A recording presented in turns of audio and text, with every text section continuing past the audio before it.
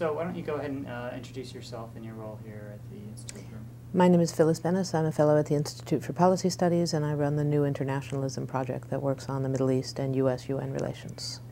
Okay, sounds good. And to start off, a lot of people, when I talk about my film, that it's dealing with a lot of international law issues, their response is that international law doesn't matter. Why does international law matter? International law is what prevents the world from floundering into absolute chaos. For the United States, the most powerful country in the world, with greater economic and military and political and diplomatic and cultural reach, greater than any Roman Empire any Roman emperor ever imagined, international law has never meant as much as it should. The important thing about international law is that it can protect the weak from the strong, but only if there is political will prepared to back it up. There's no enforcement that just exists outside of what nation states do. But there is a body of international law, and the question is, what happens when a country becomes a rogue state and steps out of line with what's required by international law? That's what the United States has done in recent years. It's become a rogue state, abandoning treaties, dissing the United Nations, saying that the UN Charter doesn't matter. We have the right to go to war against anyone, anytime, any place, whenever we choose. This is the kind of violation of international law that puts the whole world at greater risk, not least because it sets a precedent. It sends a message that any country, once the US has done it, any country that chooses can then go in the same direction and say, well, we're going to respond militarily if we think that someday in the future we might be threatened. It's not even the notion of a preemptive strike that implies that there's an imminent danger, that at the last minute you're trying to head it off. In the case of the Iraq War, of course, there was no threat. There was no imminent danger.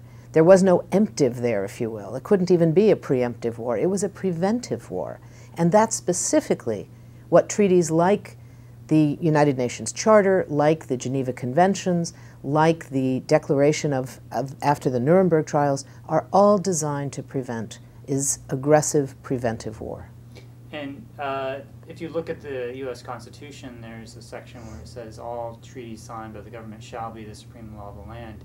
Is that, in America, is domestic law, does that trump the international law, or how does the hierarchy work? Well, the hierarchy in the United States, like in most countries, is always that domestic law comes first.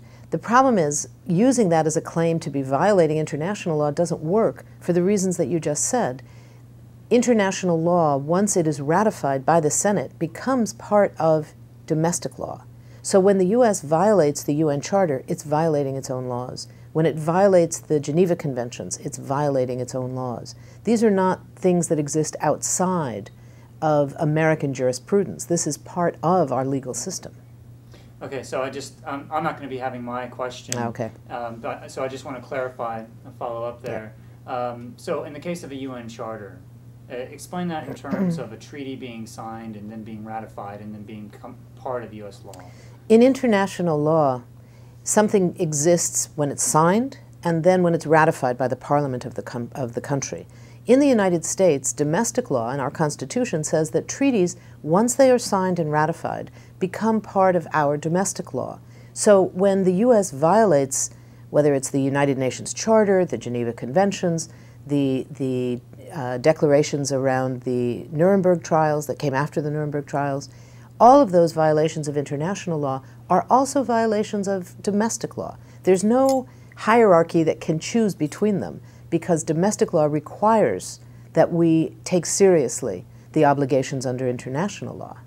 So, she moves and picking up sound from her bracelets. Oh, okay. So just. Shall I take them off, or it's gonna? Yeah, if you can take them off, that might be good. Well, what I'll do is I'll leave on one because it's right. visible, and then it'll be different. Right. It'll look weird, but. Just down a little bit.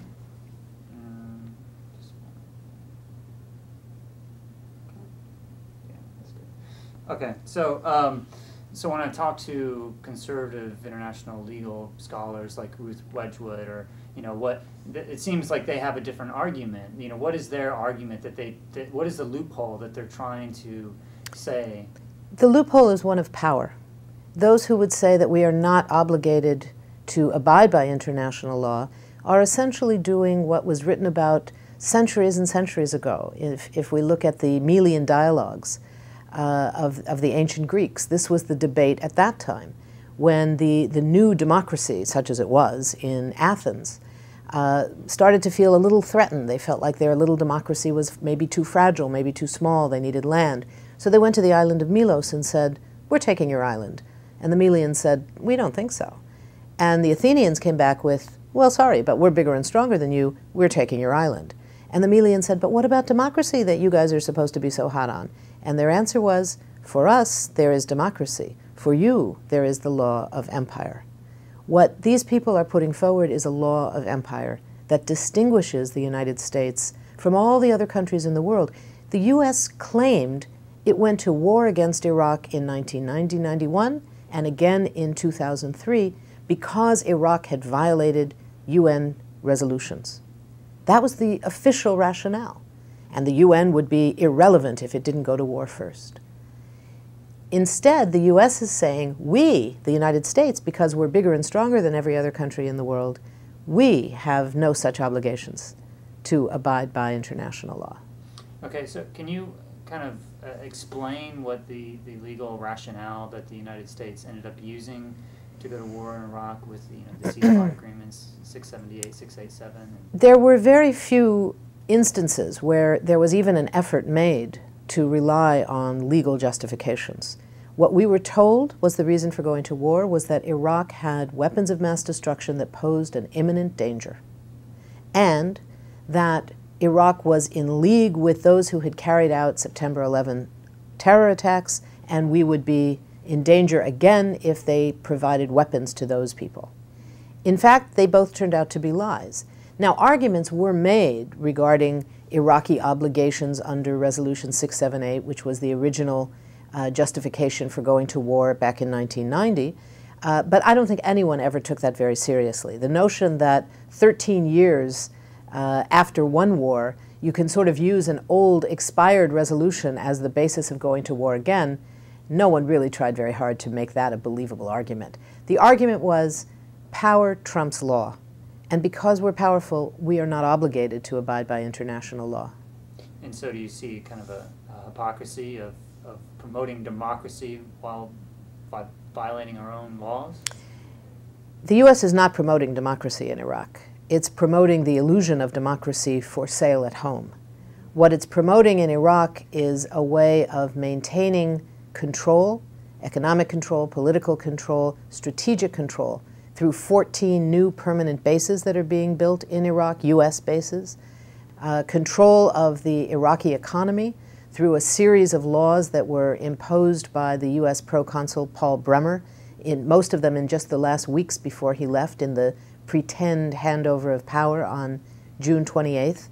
That included absolute privatization schemes for the entire Iraqi economy, requirements that Iraq's corporate regulations be aimed at making Iraq qualify for membership in the WTO, a whole host of limitations on the rights of Iraq, whether the government or the people, to prevent complete control by outside forces, including a law that says that any Iraqi institution can be purchased 100% by foreign ownership and with 100% repatriation of profits out of the country, with the imposition of a 15% tax limit, imposing the kind of low tax theories of the Bush administration here in the United States on this impoverished country, allowing free rein for corporations to steal as much Iraqi money as they want and take it out of the country because they won't be obligated by significant taxes.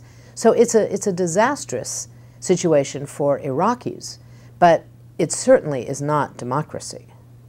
Okay, and you talked about expiration of the resolutions, and I've talked to even Michael O'Hanlon, who seems to buy into this violation of a ceasefire agreement means that we can go to war again. So can you explain how, as the ceasefire, how right.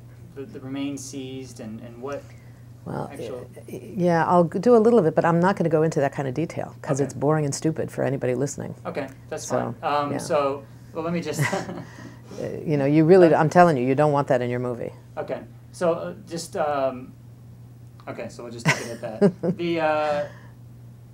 Is there there seemed to be a lot of mentioning of serious consequences by the Bush administration. Is that something that was in the preamble or operative paragraph, or what kind of, was that ambiguity there? Or? There's a lot of language in these various resolutions that talk about severest consequences. This was a term that the U.S. insisted on. And the problem was it was never defined what were to be the severest consequences. So the U.S. position was, right from the beginning, and this was true in earlier resolutions as well, back in 1998, as well as later ones, where the U.S. position was severest consequences mean that if we think after that Iraq has violated anything that they're obligated to do, we have the right to go in unilaterally without an additional resolution, without any permission from the Security Council, just on our own. We can go in and declare that because we can impose severest consequences, we can go to war. The rest of the Council all uniformly said no. When this first came up, when this language was first imposed back in 1998, I remember it well, the Council meeting. Every one of the ambassadors came out, one after another, and they all said that it does not mean that any country, including the United States, has the right to move unilaterally and impose a war or impose anything on Iraq. That if there was a future violation, it means that the Council has to reconvene and decide what should be those severest consequences. The U.S. ambassador came out last, and he sort of looked around. He was very tall. He looked down his nose at people and said, "We think it does." And he walked away. That was the end of that. And just a few months later, the U.S. began the Desert Fox bombing attack in Iraq in December of 1998. So there's been a history of the U.S. going through the motions of using the instruments of the United Nations when in fact they were approaching it in this thoroughly instrumentalized way of using the UN for their own purposes. Very much in keeping with what Madeleine Albright said in 1995 when she was the United Nations ambassador, and she said, "We don't usually admit it here in New York, but the United Nations is a tool of American foreign policy." That's a pretty bold statement for somebody to make. It's not new and different for those of us who had been watching what the U.S. was doing, but for the U.S. ambassador to the United Nations to make such a claim so publicly without a hint of, or maybe it should be a little bit ashamed of this, that was a bit of a problem. So do you see that a pattern of the Bush administration not even really wanting inspectors to go back in and for the inspectors to even work, but they were just looking for justification to go to war? Absolutely. Okay, I'm sorry. Yeah. All right. There's no question that the U.S. did not want the UN inspectors to be able to finish their job. By the time the inspectors were forced out, when the U.S. was about to begin its massive bombings in the spring of 2003, it was clear that they were able to work. They were working unimpeded. The threats to the Iraqi regime had been sufficient that the regime had backed down from its restrictions earlier on, and they were allowing free rein to the inspectors. And the inspectors had not found anything. And it had become clear they were not going to find anything. To this day, of course, even the U.S. inspectors that followed after the war have found nothing, no evidence of viable weapons of mass destruction, whether biological or chemical or nuclear or anything else. So I think that many in the U.S. intelligence community, such as it's called, knew that it was very unlikely they were going to find these things, and they didn't want to leave it for the end when they would have to then create a new justification. In fact, it was a combined effort to both stop the process of proving that there were no weapons of mass destruction that provided a serious threat, and at the same time asserting as a principle, we don't need the United Nations to give us permission, despite the fact that the UN Charter says precisely the opposite. The UN Charter is vague and confusing about a lot of things, but one of the things it's very clear on is when is it legal to go to war? And there's only two instances. One is if the Security Council says so. So in fact, back in 1990, when the Council passed Resolution 678, it was still, in my view and the view of many, many people around the world, still illegitimate when the U.S. went to war. But it wasn't illegal in the same way, technically, because technically the Security Council had endorsed that call for war. In 2003, the Security Council stood firm. The General Assembly stood firm. The Secretary General stood firm. They all refused to sign on to the U.S. drive for war. And that meant that the U.S. was going to war without authorization. The only other authorization in the UN Charter that would make a war legal is in Article 51, where it says that self-defense remains the right of every country. The problem is, Article 51 is drafted very narrowly, for good reason. It didn't want to leave a lot of loopholes of how that might happen. What Article 51 says is that a country has the right of self-defense. It has the right to respond militarily if, the crucial word, if an armed attack occurs. Now, some have said that that should mean if an armed attack is about to happen. Whether you agree with that or not, that wasn't the case here. And it goes on to even further narrow what that self-defense means, to say it can only apply if the armed attack occurs, and then only until, so it's a second conditionality, until the Security Council can meet and decide what to do. In the case of September 11, the Security Council had met and decided what to do. It was a series of efforts that had to do with tracking money, identifying potential terrorists that were trying to cross borders. It did not include a call for war. So the claim that somehow Article 51 was legitimately met is simply another lie. And some people that I've talked to, they say it doesn't matter if the war was illegal. It's just merely a political decision that, that it's just like, it's not enforced. The resolutions aren't enforced, that there's no trial for war crimes or anything. I think that it's very important to recognize how important the role of the United Nations and the refusal of the United Nations, particularly the Security Council, to endorse that war really was. At the end of the day, we were not able to stop the war. We were not able to prevent the war from going forward. But we did build a global movement that was more powerful than I think any civil society peace mobilization has been in more than half a century. And a big part of the reason it was so broad, particularly in the United States, where there was still a great deal of fear after September 11, fear that had continuously been whipped up by this administration. The administration had been had used very effectively fear as a weapon.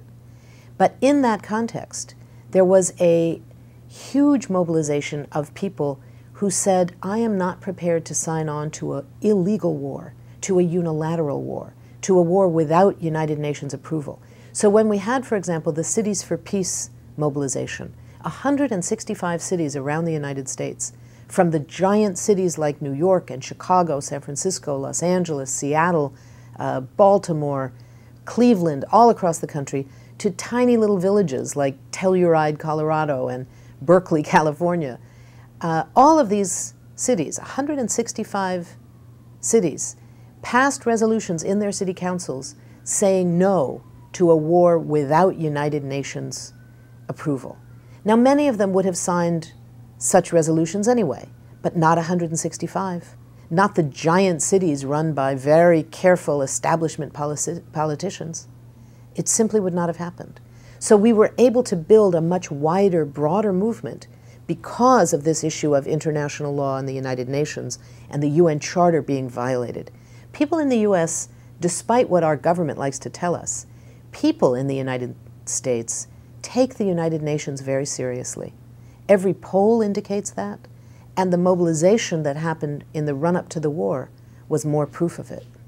And a lot of people also say that the French had impure economic motives and that they were just taking the international law because that was the easy argument. Can you talk about kind of that compared to also the U.S. motives?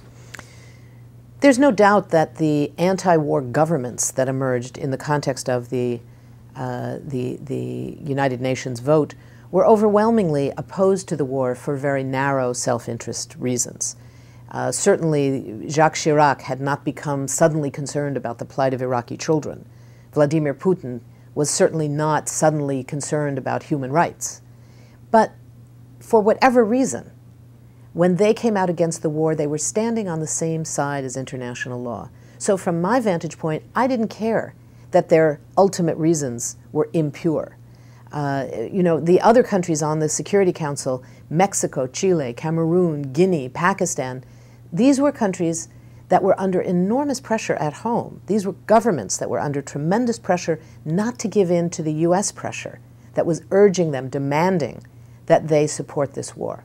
Instead, they had to deal with a massive mobilized population that was saying no to war, and where political opinion polls were indicating opposition to the war was 75, 85, 90, 92% in some of these countries. And at the same time, their political mobilization at home was part of a massive global mobilization that was consciously global and that was defining itself in global terms. The slogan of the massive demonstrations on the slogan of the massive demonstrations that were held on February 15th, 2003, just before the war began, the slogan was, "The world says no to war." And that was the slogan in all the countries around the world, 665 cities. There were demonstrations that day, beginning in Australia and New Zealand, and jumping across mainland Asia and into Europe, and across the Atlantic, and eventually hitting the United States from the East Coast to the West Coast. There were demonstrations of millions. The estimates are somewhere between 12 and 14 million people were in the streets that day. And people that were in the streets understood it as a global mobilization.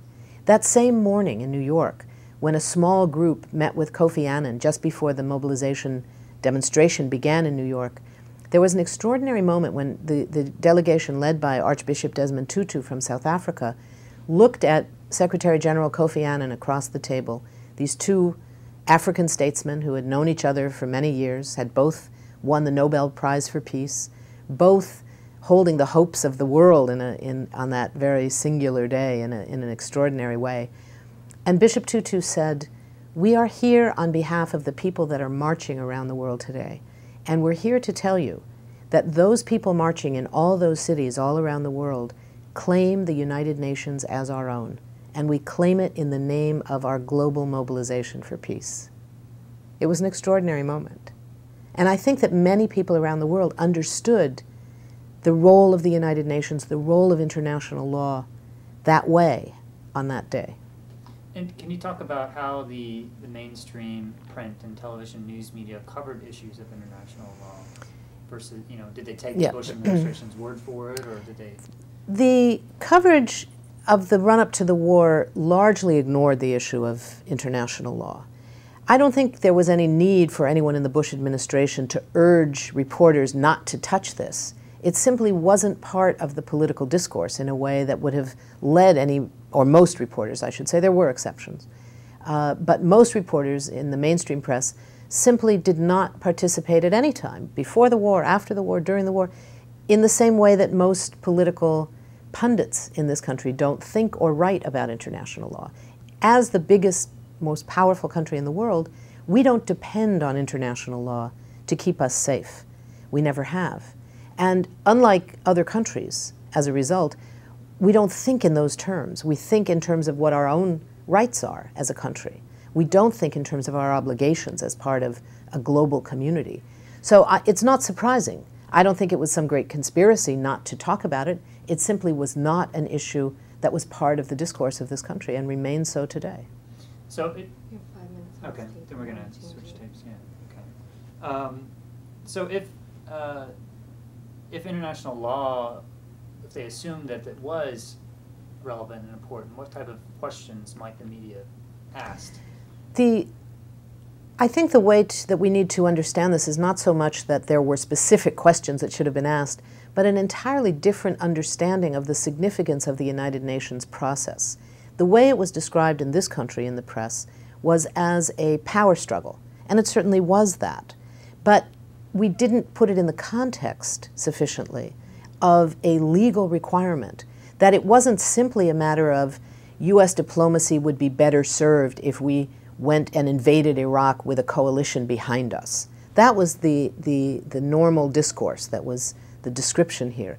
No one said, if we invade Iraq without a authorization from the Security Council of the United Nations, we stand in violation of the UN Charter, and we stand in violation of the laws of war, the Geneva Conventions, and we become an outlaw state. We become a rogue state. No one took it to that level. No one said that that was what was happening in the mainstream press. But indeed, that was precisely what was happening. And all around the world, the opposition to the United States grew and grew to the point where now, in recent reports, the Institute for Policy Studies has recently produced a massive report on the costs of war. One of the costs is the cost in security in the world and for Americans. And Americans are qualitatively and quantitatively less safe now because of the war in Iraq. The International Institute for Strategic Studies in London, one of the most prestigious military institutions in the world, has said, when they were asked, what has been the effect of the war in Iraq on al-Qaeda? Their answer was accelerated recruitment. That's what this war has brought us. It has transformed Iraq into something it never was before, a hotbed of international terrorism. As terrible as the regime of Saddam Hussein was, as repressive as it never was involved with international terrorist expansion around the world. The U.S. Figures themselves, the patterns of global terrorism published every year by the U.S. State Department, has been very clear that not since 1993 has there been anything even accused, Not since 1993 has Iraq even been accused of carrying out some international terrorist attack. That one is contested, but even if it happened, it was the failed attempt to assassinate George Bush Sr. after he was out of office. But whether or not that happened, it obviously didn't succeed, which is good, but it's not clear that it happened at all. But nothing has happened since that time. The U.S. never even claimed that there were international terrorist attacks against Americans or against anybody else from Iraq. That simply wasn't what the Iraqi regime was involved with. Now it is. Now that's what we have in Iraq. So we have been made qualitatively less safe as a result of this war. One thing that you hear a lot is that Saddam was in violation of all these resolutions and that the United States had to go in and enforce them. And can you talk about who has the authority to even do that? There's little doubt that Iraq was in violation of a number of resolutions. It wasn't quite as high a number as the U.S. sometimes claimed, but there were violations. They were obligated to prove that they had in fact destroyed their weapons of mass destruction. There's now every bit of evidence that they did in fact destroy the weapons of mass destruction, but without being able to document it. And certainly they prevented the United Nations inspectors from having full and easy access in the country for some years. So there's no doubt that there were violations. The question then becomes, which violations in the United Nations are taken seriously and which are not? Who gets to choose and who gets to decide about a response? If we look at what country has violated the United Nations Charter and specific United Nations resolutions more than any other, by far it's Israel. And yet we never hear even a discussion about, I'm not even talking about going to war against Israel, but which I would not support, but I would support sanctions of some sort against Israel. That's never even been included as an item of possibility. No other country has usurped in the same way as the United States has over and over and over again towards Iraq the right to, in the words of the Bush administration, to enforce UN resolutions. If a UN resolution is not being enforced, it's up to the United Nations itself to make that decision. When UN Security Council resolutions are passed, and this has been true of all the resolutions regarding Iraq, they particularly important in the ones that are passed under Chapter 7 of the Charter, which is the chapter that authorizes the use of force. If a resolution is passed under Chapter 7 and allows the use of force, they always end with the final article that says, the Security Council remains seized of the issue. And what that means is, it's our issue, keep your hands off. It means it belongs to us. It's on our agenda, and we're going to keep revisiting it until it's resolved. So if the U.S. or any other country, on the Council or not on the Council, believes that the Iraqis or anyone else is violating some resolution, they have every right to go back to the Council and say, we have a problem here, guys. This country is violating what we said they had to do, and it was taken under Chapter 7. That's very serious. What are we going to do about it? No country has the right unilaterally to say, this country is violating what we said they have to do, and therefore we're going to go to war against them and do it in the name of the United Nations. That's a complete, not just distortion, but it's a complete reversal of what the United Nations is all about, which is the idea of collective responsibility for peace and security. Now, on November 8th, John Negroponte seemed on the surface to be speaking with a forked tongue by saying there's no hidden triggers, no automaticity, but at the same time saying there's nothing to prevent us from defending our country. Can you talk about how that was received within the international community, and did he mean that 1441 actually didn't matter because they already had authorization from 10 years ago? I don't think that John Negroponte's remarks had anything to do with specific references to earlier resolutions. These were political assertions that were being made. And that is, we say the United Nations resolution is being violated, we claim the right to redress it. And the rest of you, if you don't like it, too bad. It was really a smack in the face to the Security Council and to the United Nations as a whole, saying there's no automaticity, we just claim the right to do it on our own. So, you know, this has been the habit and the pattern of how the U.S. has used and abused the United Nations all along. And can you explain a little bit about what he meant by automaticity, meaning that how they interpreted it as getting a second resolution? At the time that the U.S. wanted to go to war against Iraq and was forced by political pressures to go back to the United Nations and get a resolution endorsing it, there was one resolution that had been passed that was a further assertion of Iraq's demands on Iraq to allow in the inspectors and to abide by earlier resolutions. The U.S. said that that resolution was sufficient to justify a unilateral U.S. response if there was any further violation by Iraq. The term that was coined, which actually had come back from 1990 in the earlier run-up to, the term that was coined, which actually had been coined first by the Russian ambassador back in 1998 in the run-up to what became the Desert Fox bombing campaign by the United States. The term was automaticity, which basically meant that the resolution had something in itself that allowed for an automatic response, that was all you needed, that if after that was passed, if Iraq violated anything, any country had the automatic right. That's what automaticity meant. Now, every other country said, this resolution does not have automaticity in it. Every one of them. Only the U.S. said, we think it does. And that seemed to be enough for them.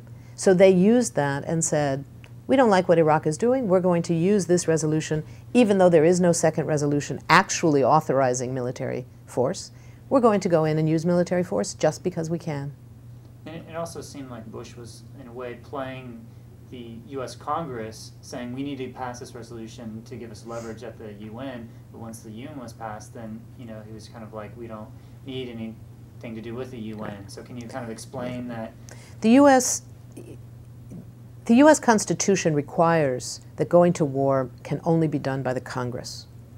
The commander-in-chief is the president. The commander-in-chief has the right to deploy forces, but declaring a war, going to war, is the purview of the Congress. The claim was made by the Bush administration that they needed the congressional authorization to go as far as they wanted to go in order to have leverage at the United Nations to let them know we're serious, was the way it was talked about. In fact, that was a lie. They had no intention of relying on the legitimacy of a United Nations decision. There were many in the Bush administration, among the ideologues in particular, especially around the civilian leadership of the Pentagon, who had actually opposed going to the United Nations. Not only did they think that if we don't get the resolution that we want, we should go ahead without it, they thought that on principle it was a mistake to go to the United Nations, even if we could get the resolution, because they wanted proof that we were not obligated to do so. They denied what is very clear in the UN Charter, that no country has the right to go to war against another country unless it has been attacked. Iraq did not attack us. That was why there was this constant reiteration of the alleged but false claim about the link between Iraq and al-Qaeda, Iraq and September 11. So on a few occasions, both President Bush, Vice President Cheney, and others in the administration did say specifically that Iraq was involved. Iraq was responsible in some ways. But they didn't say that very often. What they said over and over and over again was a segue that left unmistakable the understanding that there was such a connection without saying anything that was concrete enough to be held accountable. So it would go something like this. We must never have another event like the terrible events of September 11, and we must go to war against Iraq so we never have another event like the terrible events of September 11. And you want to say, wait a minute, roll that tape back. Where's the missing link here? Where's the space? What's the connection? The answer was there was no connection. But if you say it over and over and over again, in an era of enormous fear in this country, what you have is what we had until just a few months ago, where 70% of Americans believed that Iraq was responsible for September 11. And even after the grudging acknowledgement by President Bush and the continuing assertion of the same point by Vice President Cheney, but when President Bush finally grudgingly admitted, no, there really was no operative link, 49% still believe it. So it speaks to the question of the constant repeat of something, even if it's not true, can have enormous impact. Okay, and there seemed to be a shift in the Bush administration where they said we don't need a second resolution, and then they switched in the end of January. And a lot of journalists and even think tank policy analysts said, oh, it's just a political decision in Britain that caused it. Can you talk about the relevance of that switch and what kind of follow-up questions have been asked? There was no specific switch of policy. The U.S. never took seriously the need for a second resolution. It didn't actually acknowledge in totality the need for a first resolution. This was a political ploy. It was a political judgment that was going forward. Now, clearly, the first resolution did not authorize war, but that was not the concern of the Bush administration. They were not prepared to accept the legitimacy of UN decision-making in going to war. So the initial goal of wanting a second resolution was very much driven by Tony Blair's need for a second resolution. In Britain, they take international law much more seriously than we do in the United States, and there was a demand in the Parliament for a second resolution before going to war. And in keeping with trying to make best friend Tony Blair happy, the Bush administration said, okay, we'll go through the motions and try and get another resolution. When it became clear that it was not going to be as easy as they had anticipated, the U.S. said, okay, we went through the motions, we tried, we didn't get it, now we're going to war anyway, and you better come along with us. And Tony Blair said, okay. And that was what led to the accusations of Tony Blair as Bush's poodle, the accusations that Blair had sold out British interests and Britain's relationship with Europe in order to maintain his relationship with the Bush administration in the context of Iraq policy. So this was never actually about ensuring a second resolution. What was extraordinary about that period, really the whole period from September of 2002 until May of 2003, when the final resolution almost authorizing the occupation was passed, was the fact that for those 8 months, there was this extraordinary willingness of the United Nations to stand defiant of the Bush administration's demand for approving their war, where you had very poor countries on the Security Council who ordinarily would never say no to the United States, suddenly standing up to the U.S. because they had no choice. There was a global movement demanding it. There were powerful countries backing them up. So a country like Cameroon or Guinea, or countries slightly more wealthy but still not very powerful like Chile or Mexico, could look to France and Germany and somewhat Russia to back them up when they said no. And what was so interesting about that period is that for all of the threats that were made to those countries by the United States, and the mood at the United Nations was a very grim move. People remembered the Yemen precedent of 1990, when the Yemeni government was one of only two governments, the other being Cuba, who voted no on authorizing war against Iraq back in 1990. And no sooner had the Yemeni ambassador put down his hand than there was a U.S. diplomat at his side who said, that will be the most expensive no vote you ever cast. And sure enough, 3 days later, the U.S. cut its entire aid budget to Yemen. That model, that precedent, has hovered over the UN ever since. People talk about it all the time. And people were talking about it then. But the mood was different. And the fact that there was this international mobilization made it possible for those governments to say no. And what was so fascinating was that the Yemeni precedent didn't hold. So Cameroon and Guinea didn't lose access to the money they were supposed to get, the little bit of aid money they were supposed to get under the Africa Growth and Opportunity Act that they had been threatened with losing. Chile did not lose its free trade agreement. It was a terrible agreement. They never should have passed it anyway, but the Chilean government wanted it, and they were afraid they were going to lose it. They didn't lose it. The Mexican government was threatened with losing any future immigration negotiations. They didn't lose those negotiations. And indeed, just a couple of months later, in Cancun, when the WTO met, when the World Trade Organization met, suddenly looking at that model of how countries had stood up to the United States, had said no to the US, and lived to tell the tale, you had a very similar level of opposition that emerged with what became known as the Group of 21, under the leadership of South Africa and Brazil and Argentina, with India and China involved as well, saying no to the globalization plans of the United States and Europe. So this was an extraordinary moment for the United Nations, not because some objective notion of international law was somehow newly on the agenda, but just because there was an international mobilization demanding that governments take it seriously. And a lot of the arm twisting that was going on, a lot of the carrots and sticks, is that type of behavior, that the persuasion tactics that the United States was using on these other member states, is that legal? And if it is legal, then does it somehow corrupt the whole UN process? The use of bribes and threats and punishments at the United Nations goes all the way back to the founding of the UN. At the founding convention in San Francisco, the U.S. had already wiretapped, in using rather primitive means, but it worked, the hotel rooms and in some cases even the train cars of the delegations arriving in San Francisco. So they knew even before they arrived what were the issues that were most important to them, where would they be willing to compromise, and how could the U.S. maneuver through it. So that corruption, that undermining of the UN's independence and legitimacy has a very long history. The newer version was something that emerged in the fall of 2002 when the story broke in the British press about the U.S. Newly being found out. Sorry, I'm losing my train of thought. It's in March 2nd, right, with the Catherine gun? Yeah. So you know that story. You have that story from somebody else, so I don't have to do it. Just from James Paul mentioning it briefly, but... well, if Jim has it, I mean, you don't need it from me. But what? Okay, Right.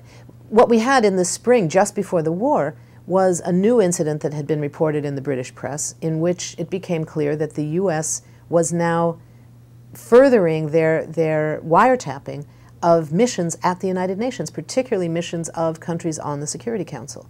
Now, some of that is in direct violation of UN rules. No member state has the right, even the host country, as the U.S. is known in the United Nations parlance, no country has the right to wiretap the sovereign territory of another country, which is what a UN mission is. It's like an embassy. It's considered sovereign.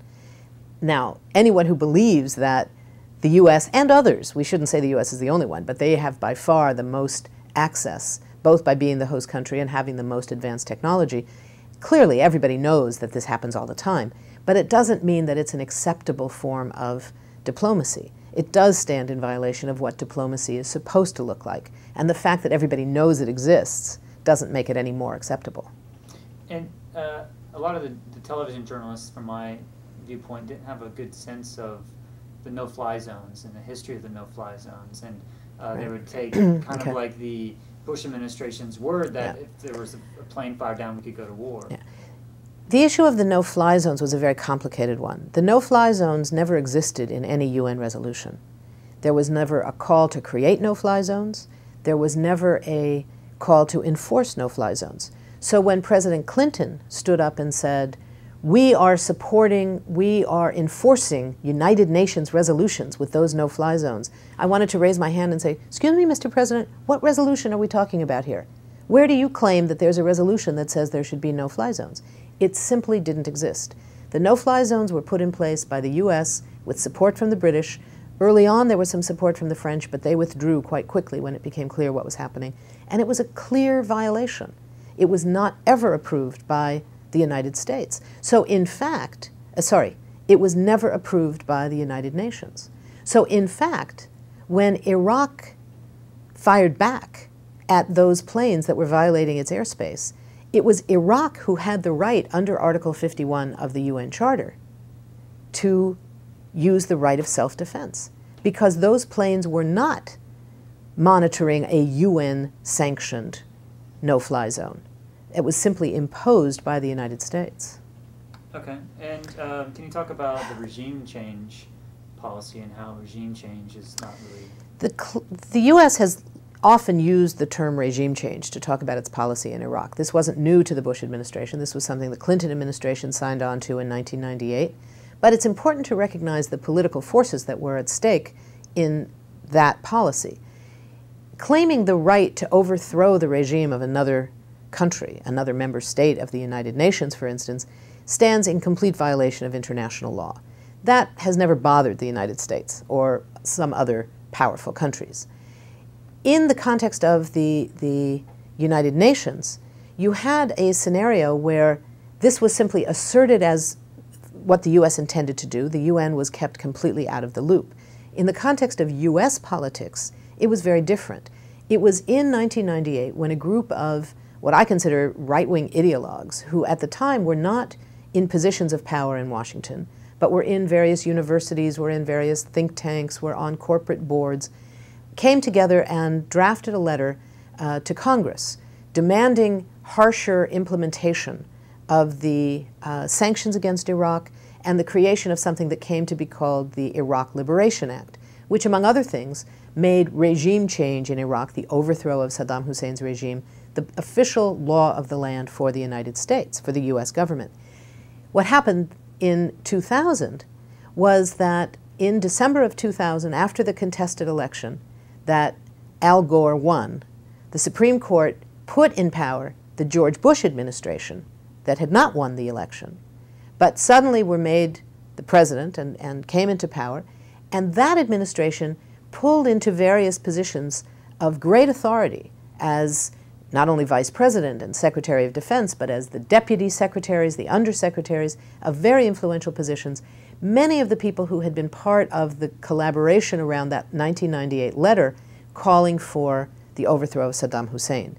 So people like Paul Wolfowitz, Douglas Feith, Donald Rumsfeld, the whole gang of them had been pulling for this policy way before they were even back in power in Washington. This wasn't a new issue. So the issue of regime change is something that has long been something to be talked about. It was only with the Bush administration's coming into power in January of 2001, and in their first confirmation hearings, Powell, Rumsfeld, all talked about the need to overthrow Saddam Hussein. This was not something that had anything to do with September 11. This was on their agenda long before. So when you look at... Okay. Okay, we got to wrap it up. Okay, just I got a few more questions. When you look at why this war happened, you know, like, and some people, a lot of people on the left say it's oil, but we don't have actually access to oil. You know, Right, what okay. proof of that and everything Okay. do you have? There were many reasons for this war. They had to do with ideological reasons, the drive towards empire. They had to do with oil, which was not so much about access to oil, because the U.S. doesn't use that much oil directly from the Middle East, but it had everything to do with the U.S. remaining as the guarantor of access to oil for its allies in Japan, in Germany, and the rest of Europe, countries that do depend on Middle Eastern oil, particularly oil from the Arab Gulf or the Persian Gulf. And in this scenario, the U.S. could have a great deal to say about prices, about maintaining stable pricing policies, maintaining free access under their control. So it was an issue of strategic control. There was also the issue of expanding U.S. military reach. The 14 permanent bases being constructed in Iraq after the so-called end of the occupation should give us a much better clue about what U.S. intention is than does the statements that we will stay to do the job and not one day longer. Well, the job seems to be permanent occupation of Iraq. Okay, great. And Great. I think that's it.